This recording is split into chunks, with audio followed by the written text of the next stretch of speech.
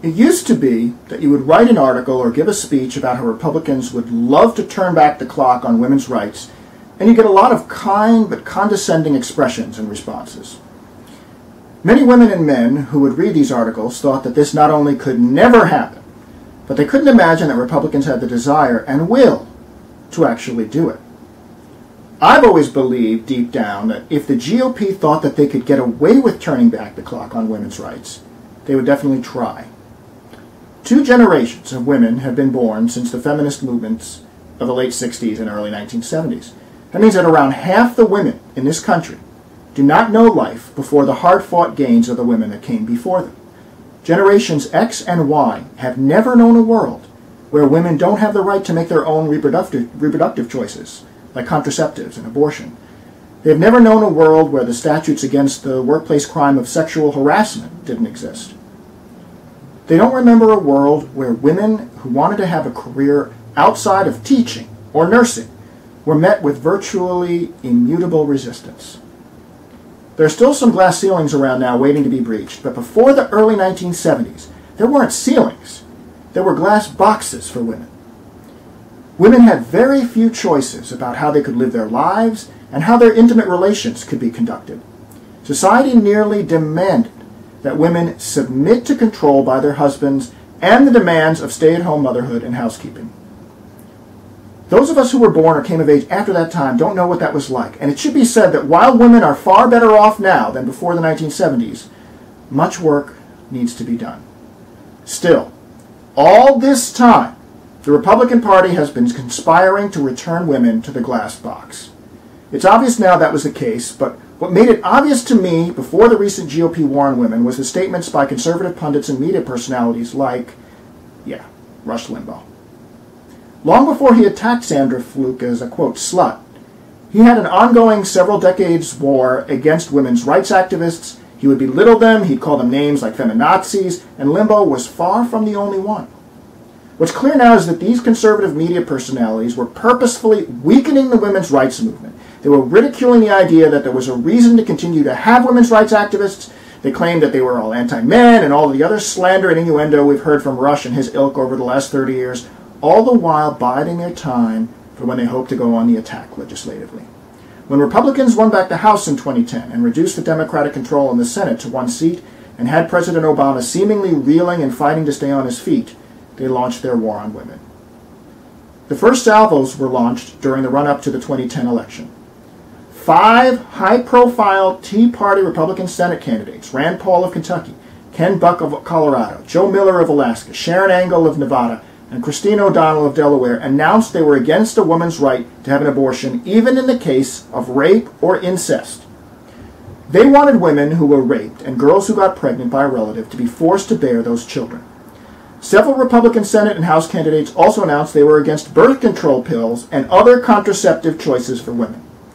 During that campaign, you had Republican Senator DeMint say if someone is openly homosexual, they shouldn't be teaching in the classroom. And he holds the same position on an unmarried woman who's sleeping with her boyfriend. She shouldn't be in the classroom. No mention whatsoever, of course, about men who are promiscuous with women. After the election, we had an attempt by congressional Republicans to change the definition of rape to that of, quote, forcible rape. Now, this was ostensibly an attempt to deny taxpayer funding of abortions for women. The redefining of rape would have had serious consequences beyond that law.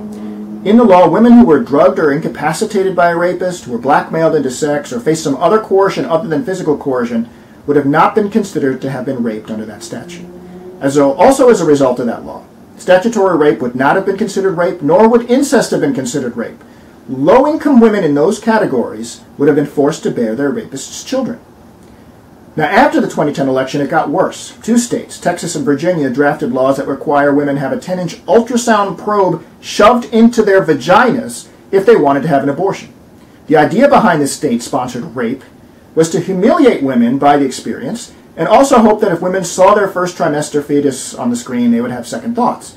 Now, in Virginia, popular outcry forced the governor and state legislature to revise the law to require a regular outside-the-skin ultrasound. But Texas's Republican legislature and Governor Rick Perry passed the law, and it is in effect as we speak.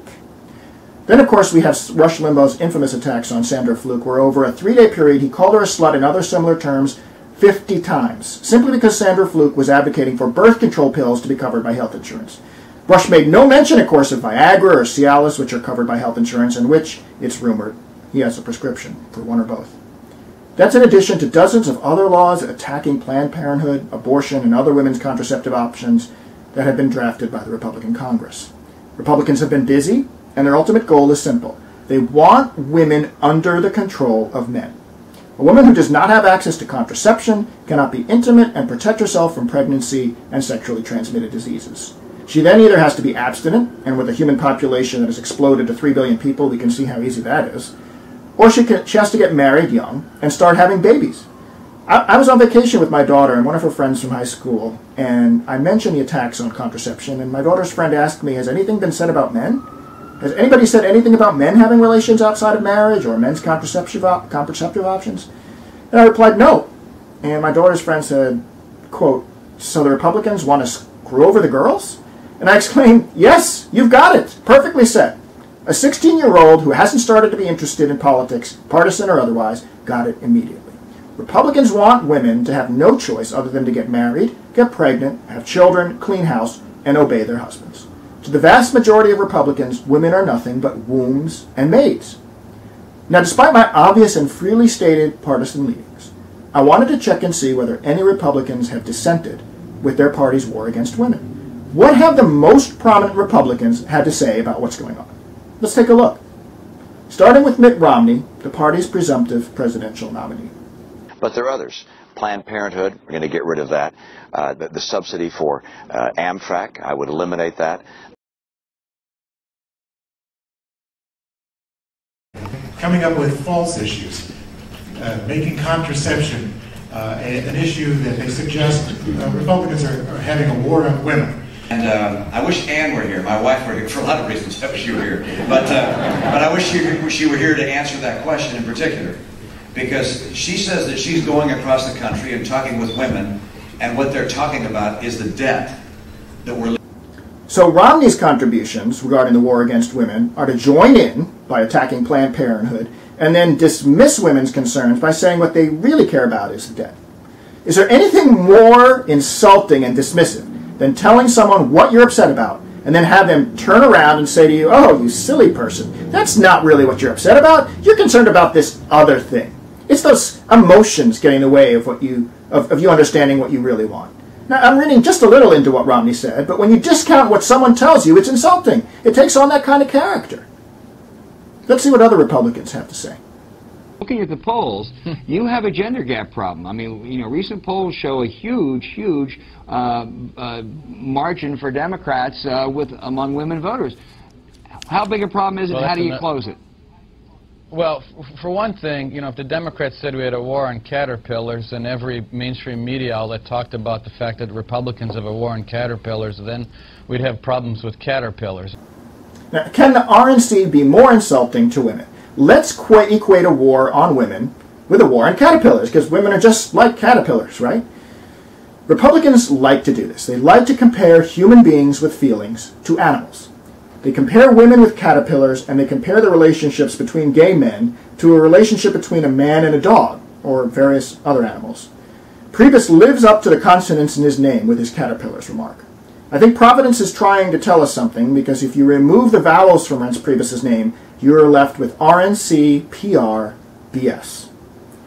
Surely, though, there have to be women on the Republican side that have complained about how Republicans are dealing with women's issues, right? My policy is not based on a label. It's based on what I lived and what I know. Women don't care about contraception. They care about jobs and the economy and raising their families and all of those things. And so we should never... They care about contraception, too. But that's not the only thing they care about. No, the media wants to talk about contraception. But when someone like Rick Santorum says he's going to take it away, we care. Yeah. Well... How disappointing is that? One of the highest level female elected officials in the Republican Party, a governor of a major state, a state, in fact, which I love to visit, did the same thing that Mitt Romney did and discounted what grassroots women are saying. Women don't care about contraception? Does Governor Haley really think that the women of this country will buy the argument that it's okay that men's erectile dysfunction medication should be covered by health insurance, but a woman's birth control should not be? And of course, we have the Ann Romney versus Hillary Rosen flap, which the Republicans have tried to trump up as some kind of slap at stay-at-home moms. What we Democrats really think is that working-class mothers, or mothers in the 99%, deserve a lot of credit and support regardless of whether they are in the workforce or stay-at-home moms. All of us know that mothers in the top 1% of wealth in this country have all kinds of resources they can throw at the difficult tasks of parenthood. We don't worry about mothers in the 1% who have staffs full of nannies, governesses, maids, butlers, etc. for each of their multiple homes. Those folks have no idea about how hard it is to be a parent and shouldn't be trying to tell the rest of us that they do. It's insulting. I had to look far and wide for a single Republican that's willing to take the party to task for what is obvious to everyone outside of the Republican Party, both here and abroad. Lisa Murkowski, the Republican senator from Alaska, had this to say in a recent radio interview. Let me ask you this from just a strategic and tactical side of thinking. Are the Republicans maybe stepping into a trap? And I mean, do they really... I guess the question I'm trying to ask is, what are they thinking, alienating so many women? I asked the same question to my colleagues. I said, it makes no sense to go down this road. It makes no sense to attack women. And if you don't view this as an attack on women, then you need to go home and you need to talk to your wives. You need to go talk to your daughters. Ask them if they feel that this is an attack. Because this is how women are perceiving the situation. Finally, we have one Republican who actually cares about what women are saying, but we had to go outside the contiguous 48 states to find them. Outside of Ms. Murkowski, we have an across-the-board unified Republican war against women. But something happened when Republicans started down this road. Once you dismantle or neglect a group's activist wing, it can take it a while to get it churning again, but women are starting to get active.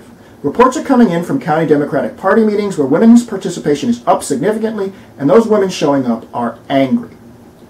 Where polls were showing Romney and congressional Republicans only a few points behind President Obama and the Democrats in the women's vote, they are now nearly 20 points behind.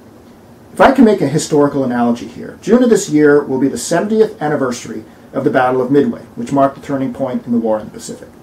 After Pearl Harbor, popular legend has it that the head of Japan's Navy, Admiral Isoroku Yamamoto, was being congratulated for his victory when he shook his head and lectured his staff. I fear that all we have done is to awaken a sleeping giant and fill him with a terrible resolve. Midway was the beginning of events proving Yamamoto was right. Well, women are 51% of the people and voters in this country. You want to talk about awakening a sleeping giant and filling her with a terrible resolve? Republicans have proved me and others right and taught women how the GOP really feels about them. They have awakened women to the possibility of their rights and freedoms being taken away. These are lessons that women belonging to Generation X and Generation Y will never forget. Women are angry, and they are filled with a terrible resolve. They should be angry. When Election Day comes, none of us should forget what the Republicans would do if they controlled both branches of Congress and the White House. We know who they are now. We know them. They have proven beyond a shadow of a doubt who they are and what they would do if given the chance. Now it's up to us to make them pay the price.